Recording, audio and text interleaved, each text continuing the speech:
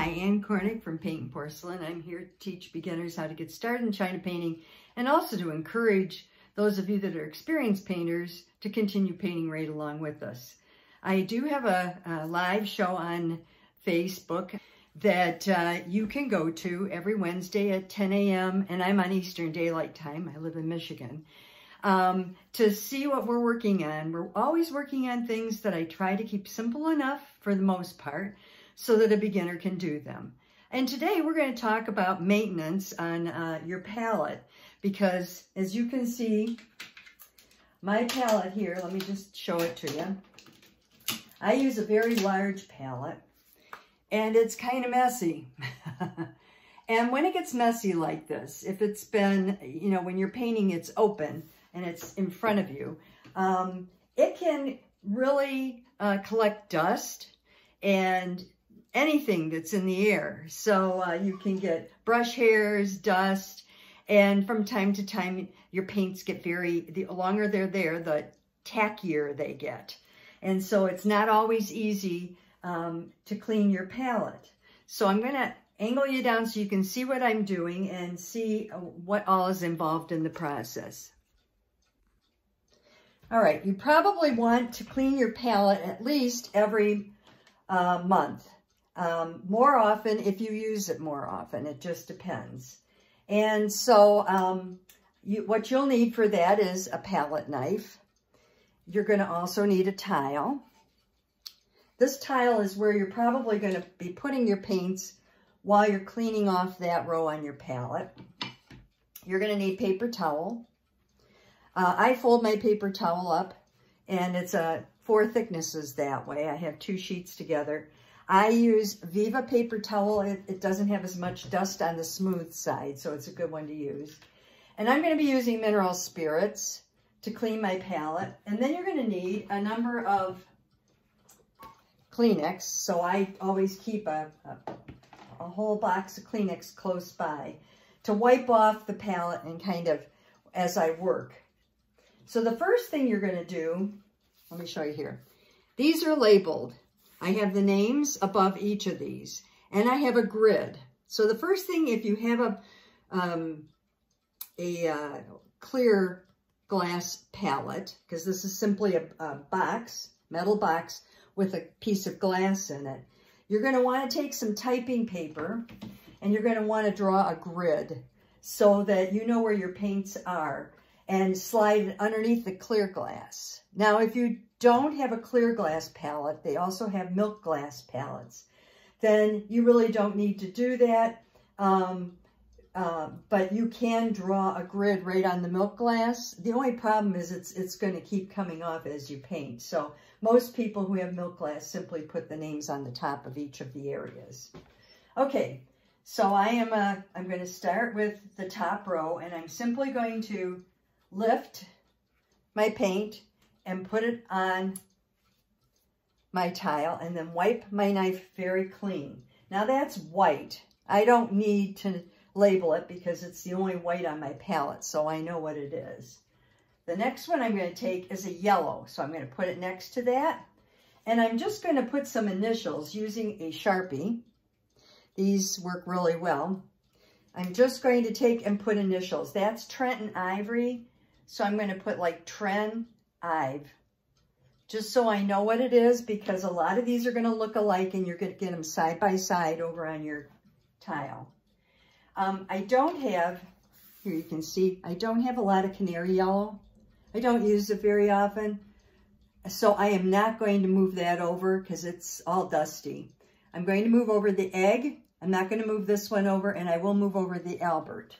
Those are the colors that are large and are worth saving, but some of these are not worth saving because they just have too much junk in them.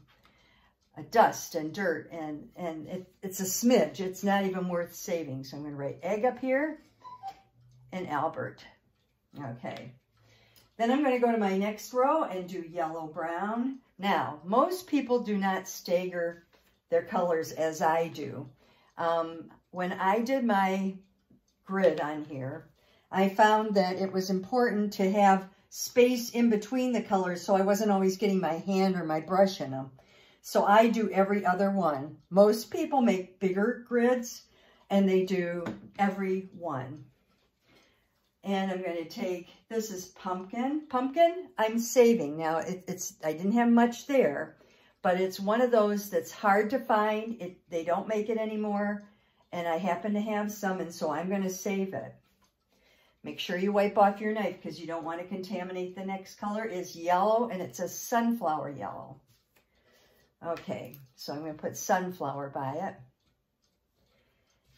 My yellow brown, again, too small to bother. The okra, I've got a ton of it, so I'm going to take that and move that over. That's a golden okra.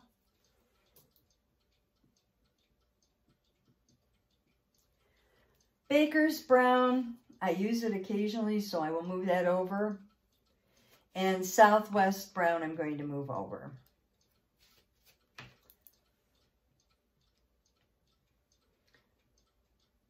Okay.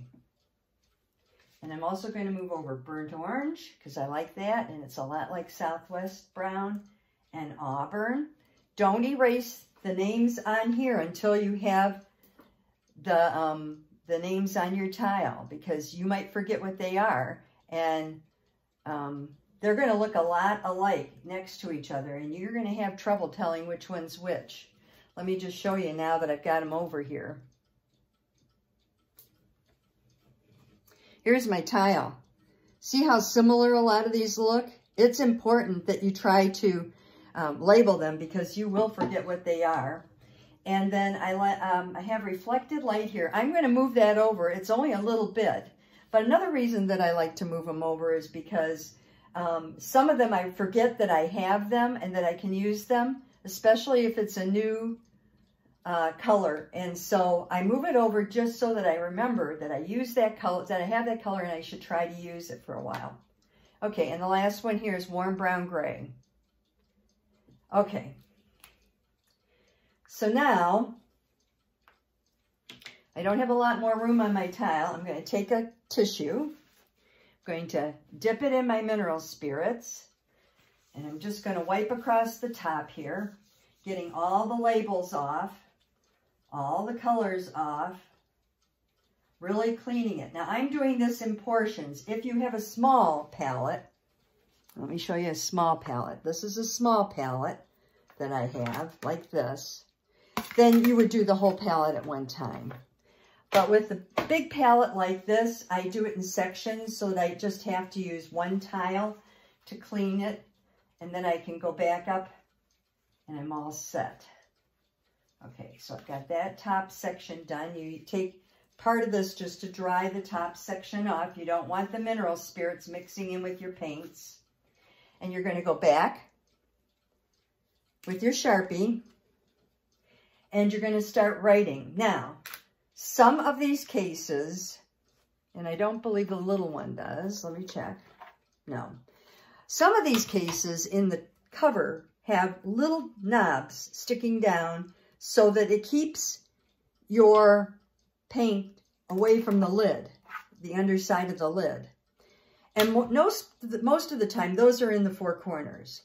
So check your case. If you have that, stay away from putting paint in the four corners, because if you put paint in those corners, it's always going to, the lid's always going to have that paint on there, and it's just going to get difficult. So I usually start at least one in, and I write the name at the top. So this is going to be white, and I write all the names before I put it back so that I'm not necessarily getting back into my paint. White, black, this is Trenton Ivory. You may want to abbreviate some of these just so that you don't have to guess about what they are, and they don't take up as much room when you write them. And this is yellow brown. And then I'm going to skip those two because it's too close to the corner. Now when I come down here, it's not a problem, but I'm going to start here. I'm going to leave space because you're going to be using other colors. Like as you paint, you may change from one kind of yellow to another yellow. And it would be helpful for you to have a few extra spaces so you can add them to your palette. I'm going to put pumpkin here. And now I can write above the square. And I'm going to put, the next one is sunflower.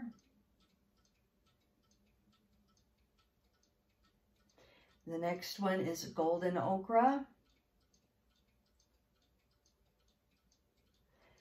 Next one will be baker's brown.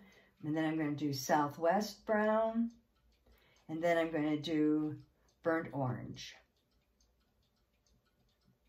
Okay, so I've written those in. Close up your pen, use a fine point, and see how I've written those in. I've written them right at the top up here because I have no choice, but then I start coming down a little, and in between I can write the name above where I'm going to actually put the paint. Then I go back over to my palette, and I start adding back in my colors. White, wipe off your knife very well on your towel after that. Trenton ivory, wipe it off again. You don't want to contaminate these. Egg, Albert yellow, yellow brown. And don't make the piles too high. You see the lid? You only have about a ½ inch there.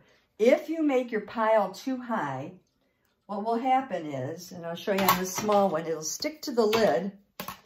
And most people, when they are painting, take the lid off and put it underneath their palette. If you do that and it has paint on it and you haven't noticed that, you'll get it on the bottom of your palette, and then everywhere you move your palette is going to have paint on the bottom. So that's another little tip, one that I only recently learned, because I do like to pile my stuff kind of high, and I'm not going to do that as much anymore. I had that happen, and I couldn't figure out why I had ochre all over everything, and then I found that it was because it was too high on here. We're doing baker's next. Southwest, burnt orange. Okay, and then I would take my tile,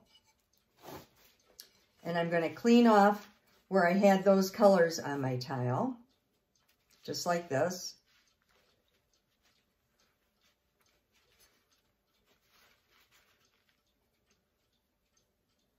And then I'm going to dip in a little mineral spirits, and I'm going to get rid of the names that I wrote on here. You notice I'm holding it this direction. If the mineral spirits drips, I want it to drip away from my paints that I still have on my tile. Okay. Now I can go back and I can start and lift the next row and then the row after that. When I'm all done, I will come down here to the very bottom where I don't have any paint right now. And I will also clean all this real well, because the last thing you want is to have a lot of dust and dirt on here. And then I will cover up my palette. Each time you paint, the other thing you need to do, you see here how I have these smears. Each time you paint, before you start to paint the next time, go through, put your finger in your Kleenex, and simply lift the smudge. So let me show you what I did here. Okay, I've got a smudge right here, big smudge under the shading green. I'm going to put my finger in the Kleenex, and I'm going to go in and I'm going to lift all that's there. Okay, because before you start painting, you want to get rid of any dust that's on your palette. And the dust on your palette will gather in those areas where you've used your brush to pull out the paint. And for instance, here, Lori Pink is pretty much shot. You would wipe that off completely. Okay, so that wasn't a very long instruction, I know. But if you're a beginner, it's really important that you do clean your palette regularly. At first, you may be using too much oil, and that's not uncommon. If that's the case, one of the things you need to do is clean your palette maybe once a week. But you will lose paint each time you paint. You know, a little bit of it will stay on the palette or on the palette knife. And so try to paint as dry as you can. And by that I mean dip your brush in your oil when you're painting. Pat it off a couple of times to get it dry, but still have enough oil on there that you can pick up your paint. And that will also help to keep your palette clean. The final thing is, anytime you leave, go out of the room even for a second, you should cover your palette, and you should make sure that you're not getting dust on it while you're away from where you're seated. Alrighty, I hope these tips helped. Pick up those brushes and keep painting, and I will see you next time. I hope you enjoyed the program, and I hope you'll take a minute to subscribe so that other people can learn more about China painting and we can get the word out to more people. You also can look at the links below. My Paintnporcelain.com website has a lot of freebies and printables for new and experienced painters, as well as studies, supplies, and even some of my hand-painted china. So thank you again, and I'll see you next time.